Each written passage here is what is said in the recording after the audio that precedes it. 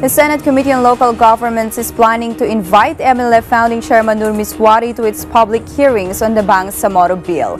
Committee Chairman Bongbong Marcos said they may seek the suspension of MIsuari's arrest warrant for rebellion charges for this purpose. Marcos said MIsuari's inputs are definitely needed to make sure that Bangsamoro basic law would be fully implemented.